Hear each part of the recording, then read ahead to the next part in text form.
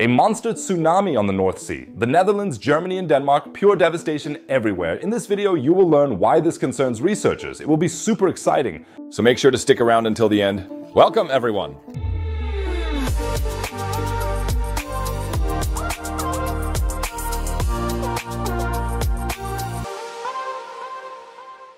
Before we start, a quick request. A subscription, like and or comment really helps me a lot because the video is then displayed to even more people. Thank you very much.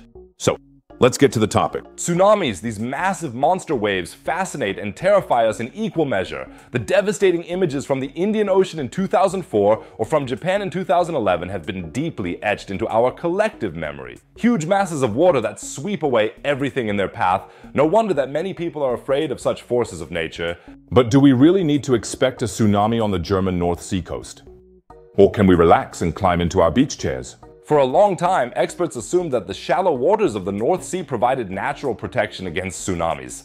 However, new research findings cast doubt on this assumption because it appears that the German coast has already been hit by a massive tsunami in the past. And that wasn't really that long ago in geological terms. As one might think, researchers from the University of Mainz have discovered evidence of a prehistoric tsunami in sediment cores from the North Frisian peninsula of Eiderstedt. The traces suggest that a massive tidal wave reached far inland about 8,000 years ago.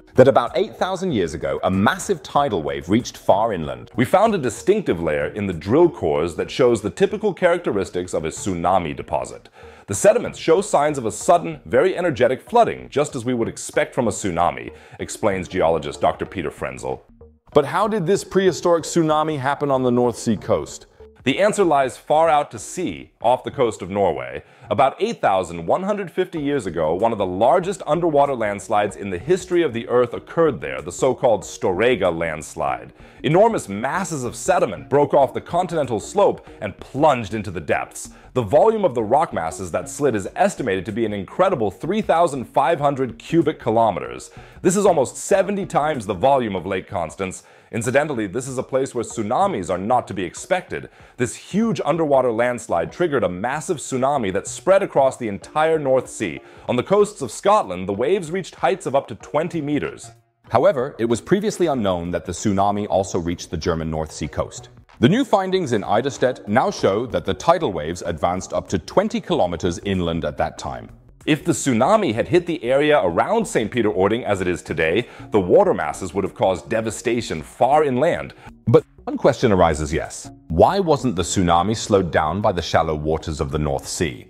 Dr. Frenzel says, our research indicates that the tsunami was able to retain its energy over the long distance better than previously assumed. The shallow waters do not appear to have significantly impeded the spread. Instead, the tsunami apparently used the river valleys as a gateway into the interior. The tidal wave was able to spread far into what is now Schleswig-Holstein via the funnel-shaped estuary of the Eider.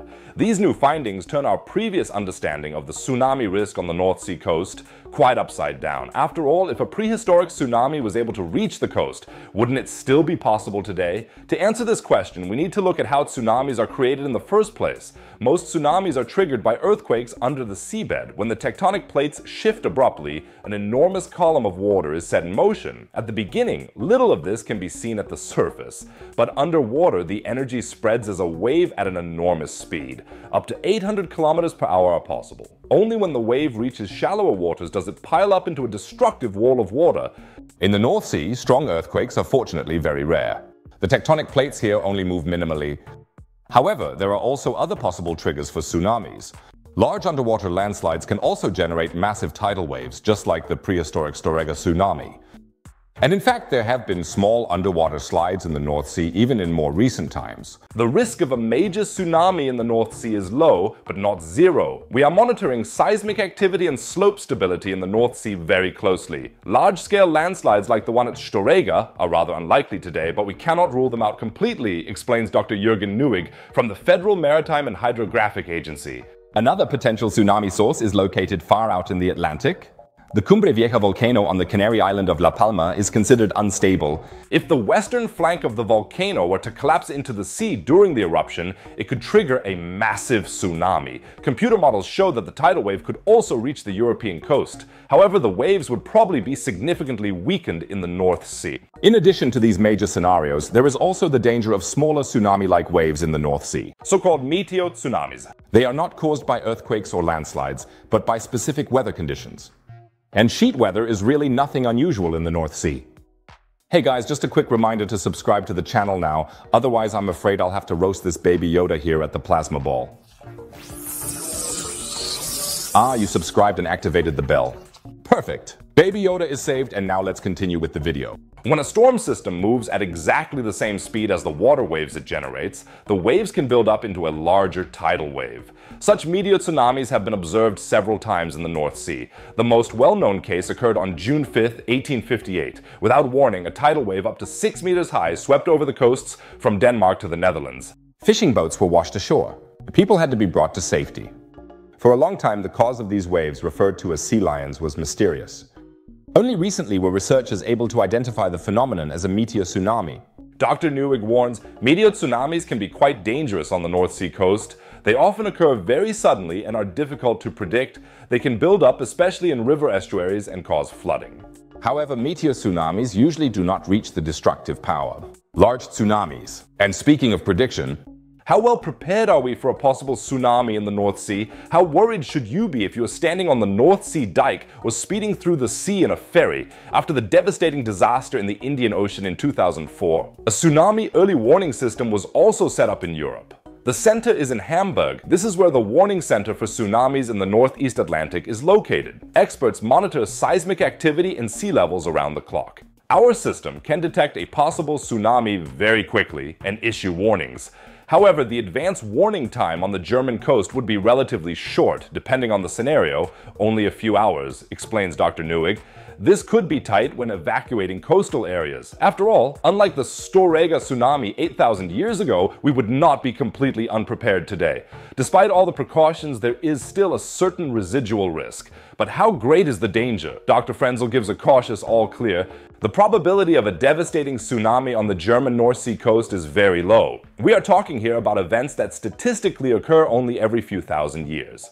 By comparison, the risk from storm surges is significantly higher. These threaten the coast on average every few decades. Nevertheless, the researchers urge caution.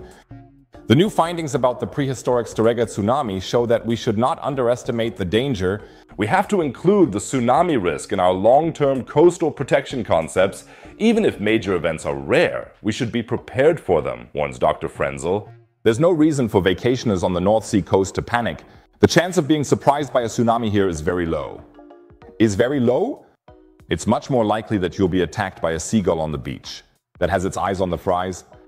That happened to us during our New Year's vacation. We were in Emden where we got delicious fish sandwiches and fries.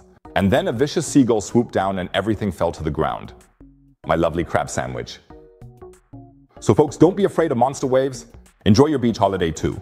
Nevertheless, it is fascinating to see the tremendous forces that have shaped the Earth's history. The traces of the Storegga tsunami impressively show how dynamic our planet is, and that even seemingly stable coastal landscapes can change dramatically over geological periods of time. La nature nous réserve toujours des surprises, et un jour, un tel accident statistique provoquera à nouveau un tsunami.